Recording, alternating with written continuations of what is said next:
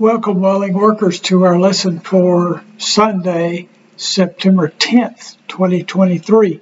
Our message today is entitled Proclaimed, and we take it from Mark chapter 1 again, only this time we look at verses 35 to 45. The theme of our lesson today is Jesus is worthy of us telling others about him. Let's go right to our verses and see what Mark said under the influence of the Holy Spirit. Mark writes, "And rising very early in the morning, while it was still dark, Jesus departed and went out to a desolate area, and there he prayed. And Simon, those who were with him, searched for Jesus. And they found him and said to him, 'Everyone is looking for you.' And Jesus said to them, 'Let us go on to the next towns, that I may preach there also. For that is why I came out.'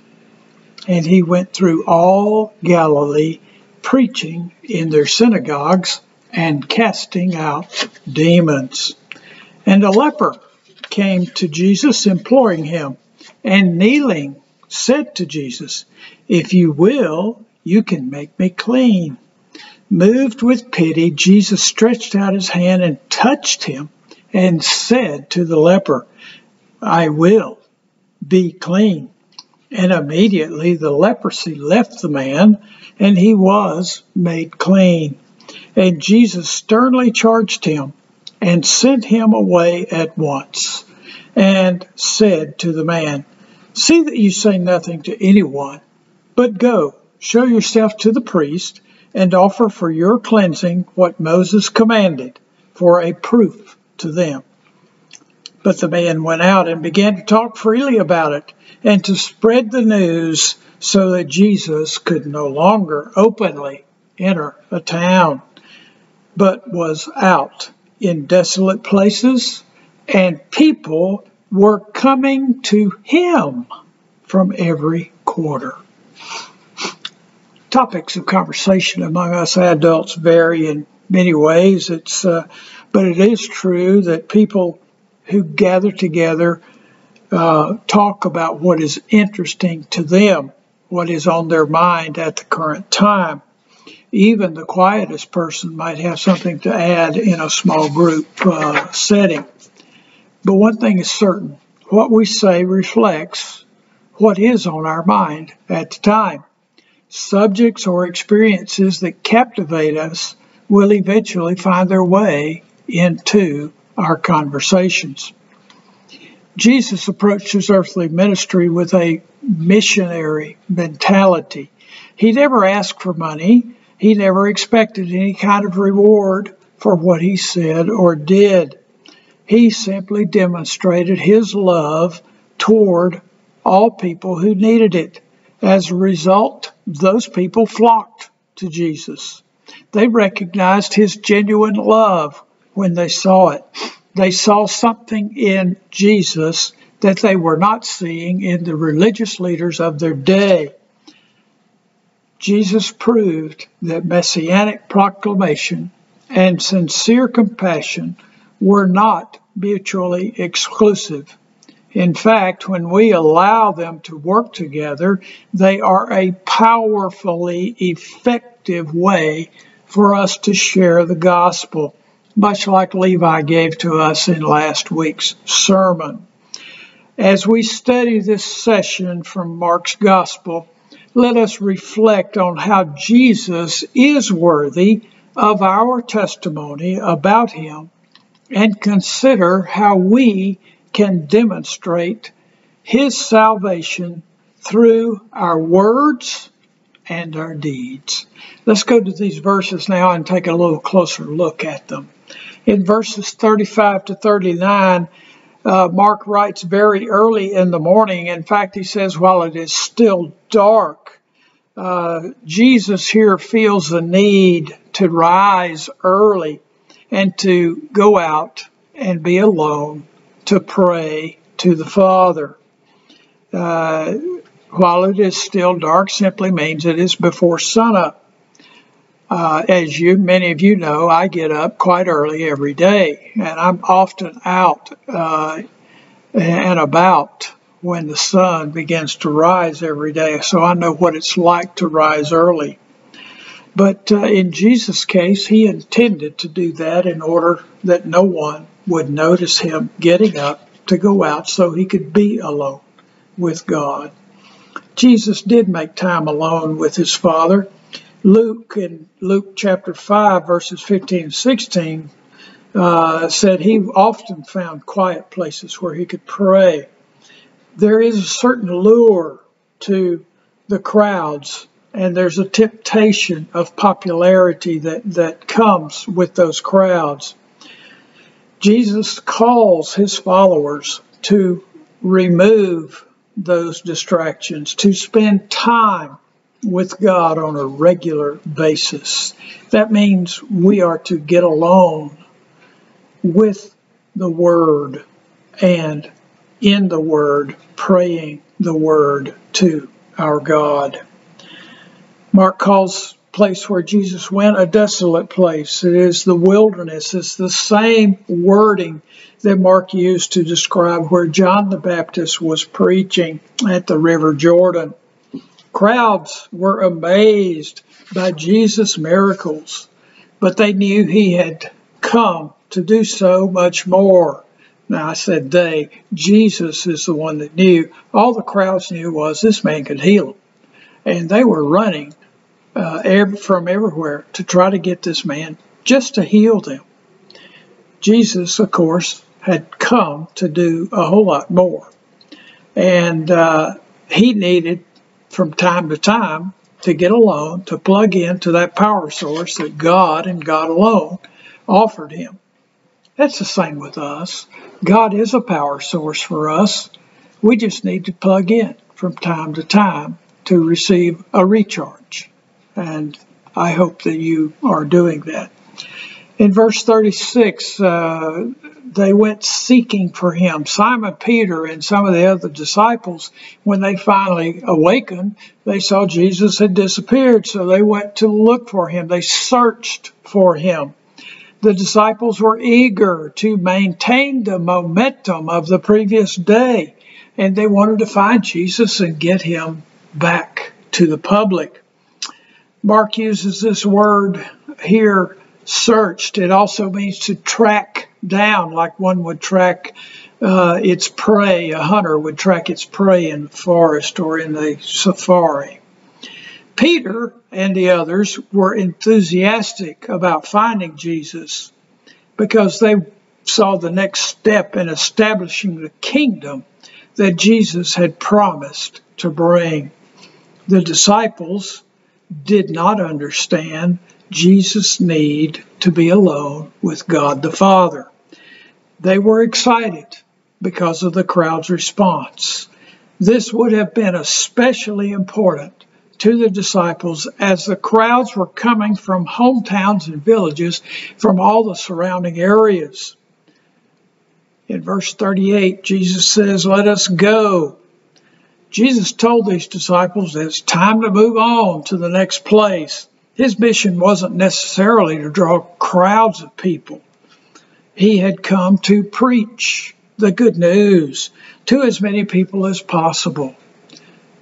Our church at Powder Springs First Baptist is not to draw large crowds. We may through the preaching of the gospel. And yes, we do have a large facility. We have a large number of members. But that is not how we count success. Success is spreading the good news of the gospel to those in this community where we live have never even heard of it. Can you believe that? Our country alone, our neighborhood alone, is a mission field. Jesus' ministry and message involved places that had yet to hear him and his message of the good news. As followers of Christ, this is our purpose and our ministry. And like I said, we have a mission field right in our own neighborhood. How many neighbors do you know who do not even go through the doors of a church? We're commissioned to take the good news out.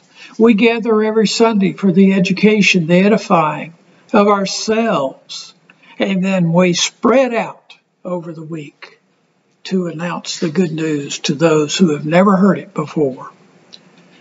Verse 39, Mark says, throughout all Galilee. Well, in first century AD, we have this area that used to be called Israel, is broken up into three major sections. One is called Judea, which includes the town or the city of Jerusalem. Another area is Samaria, where the hated half-breed Jews lived. And then Galilee was on the other side of Samaria from Judea. And this included Jesus' hometown of Nazareth. In verses 40 to 42, we see a leper has come to Jesus. Leprosy is a disease that still occurs in this world today.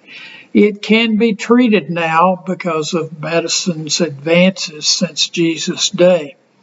But people do live normal lives after contracting this disease.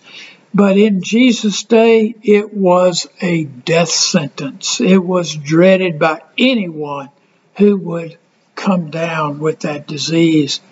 This term, leprosy in the Bible, is a disease that affects every part of the body. And it eats away slowly at the body, putting its victim under a guaranteed death sentence.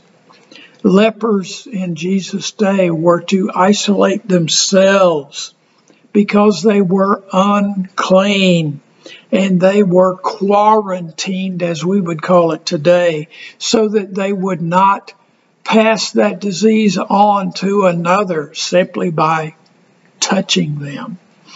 Lepers were not allowed to even wash their hair at that time. They were the equivalent of the walking dead that we see on television these days or in the movies. They were required to shout if they were close to a road where people would be traveling upon it. And they were required to shout, unclean, unclean, unclean, in the distance so that people could go widely around them. This leper, though, in verse 40, came to Jesus.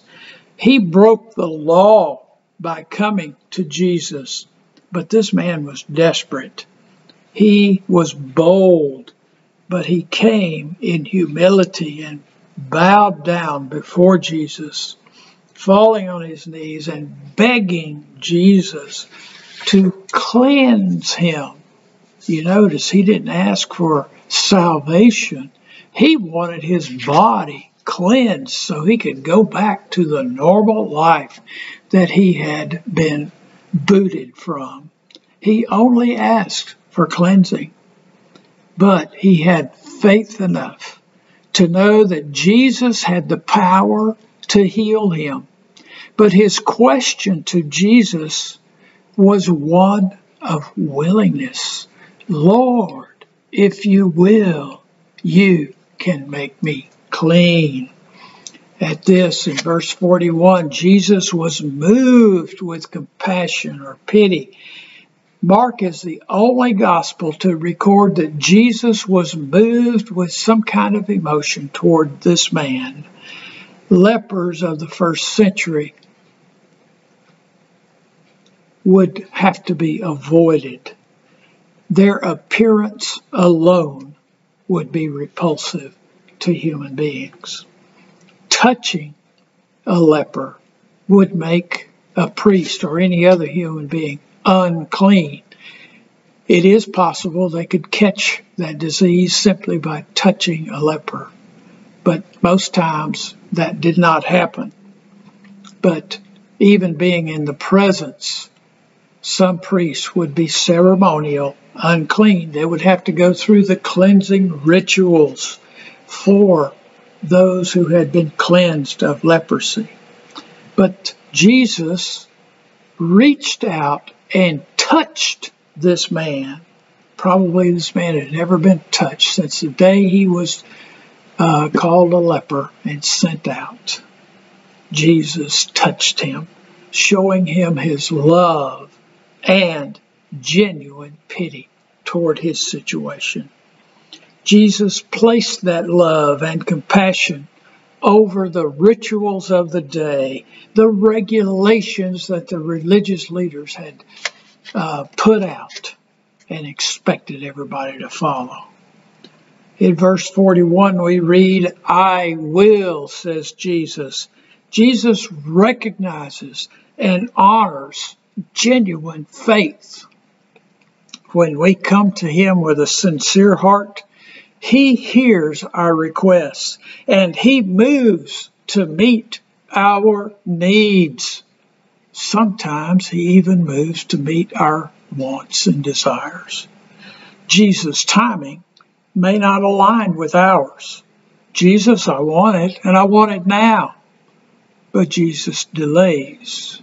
Sometimes we think that's Jesus saying no, but it's not. Jesus will do his will in his time. And we never have to question Jesus' willingness to answer our prayers. In verse 42, we read that the man was made clean. The man's healing was immediately. He was no longer a leper. And as soon as Jesus spoke the word, he was clean. But Mark's wording here does carry a double meaning. Yes, the man was ceremonially clean. According to the Mosaic law, he needed only to go to a priest and go through those rituals to demonstrate his cleanness from the disease, and he would be able to go back into the synagogue and to the temple, to the religious life of the Jews. But this man also received a spiritual cleansing. He had been healed from the poison of the sin that had infected his very soul. In verses 43 to 45, we read that Jesus sternly charged the man. Jesus was quite serious about this man not telling anybody of what happened to him. And Jesus commanded him, say nothing. This is a very odd warning for Jesus to give to this man. But Jesus didn't want the reputation of just another miracle worker or healer. We have a lot of that on TV today. But Jesus didn't want massive crowds coming to him just to be healed. That was not what he was here for solely. He was to bring the good news of the gospel. He was committed to revealing the kingdom of God on earth. Distractions that healing brought would create and lessen the focus of his message of redemption. The distractions that the healing could create would cause that message of redemption to be lesser. Jesus also said, show yourself to the priest. For anyone who had been made clean from their leprosy, they would need to make the necessary sacrifices according to Leviticus 13 and 14, so that they could be declared by the priest to be clean and rejoin their home and the temple. Jesus was honoring the law of God as given in the Mosaic law. This incident proves that Jesus respected Mosaic law as long as it was interpreted and practiced as God intended. The big problem was the religious leaders of that day had so corrupted the Mosaic law that it was impossible for anyone to be obedient to it. Verse 44, we also see this phrase, to them. Them here does refer to the religious leaders and the priests of the day. These people refused to accept the fact that Jesus had divine power. They said his power was by Beelzebub, Satan himself. But Jesus understood well enough that they would be stubbornly rejecting him all the way to the cross, and that he was their Messiah, and they put him to death. Verse 45, we see the man began to talk freely. From this point forward, Jesus would avoid going into most towns because of such large crowds following him. These crowds managed to find him. He didn't need to hide. They'd find him anyway. The news in verse 45, this Greek word is logos. It's the word used to describe Jesus as the Word in John 1:1. It does refer to the Word of God when capitalized and in most places in the Bible. However, the people involved here usually were eager to share what happened to them rather than to keep their experiences under wraps. If you were being healed by going to where this man Jesus was and being healed of whatever your problem was, you'd be telling everybody around you. You'd be going to towns you'd never been to before to tell people what this man from Galilee had done for you. Jesus has done a lot for us. What are we doing for him today? Let us pray. Oh, Heavenly Father, thank you that you have, through your Holy Spirit, inspired this writer, John Mark, to write of the good news that your Son brought into this world. And he brought it not only to his people, the Jews, but he brought it to all others as well. Father, help us in this coming week to reflect our Savior and Lord Jesus Christ in all that we think, do, and say. In his name I pray. Amen.